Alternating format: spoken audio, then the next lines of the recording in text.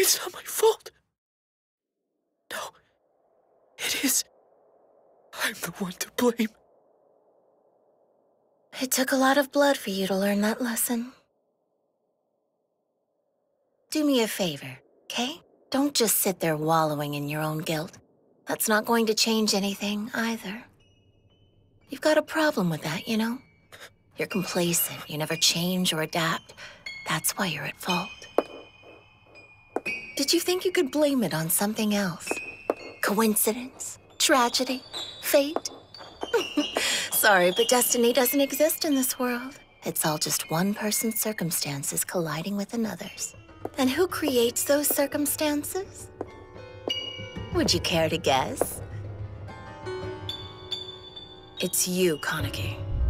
All the detriment in this world stems from a lack of individual ability. Jason sure nailed that one. If you were smart to the ways of the world, you and I may never have come together like this. All because you were such a fool. But you're supposed to take the moral high road and suffer, right? Do you think the lovebirds would agree? You could have picked one of them, and the other would still be alive. But you failed them both. Why are you crying? This is your doing.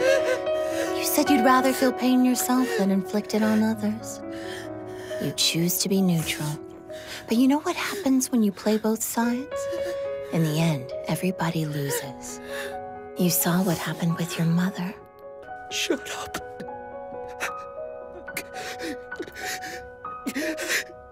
Mom. Oh, Mom. I wish that you were still here with me. I hate being all alone. I miss you so much it hurts. Why couldn't you just live for me? You had a choice. Why didn't you choose me? Even if it meant forsaking your aunt? Yes, if she'd be here now! Even if it meant hurting her? If it had to be done! Even if it meant killing her? Whatever it takes! Good boy. Now you've got it, Kaneki. You've learned the lesson your mother couldn't seem to grasp. That sometimes, to protect one thing, you have to have the resolve to let go of another. Her actions didn't make her kind, they made her weak. She didn't have the resolve, the strength to turn her back and focus on what's important. But you're not weak like she was. You have the power to break this chain of grief. I won't let that happen. Anyone who tries to take them from me will get no mercy.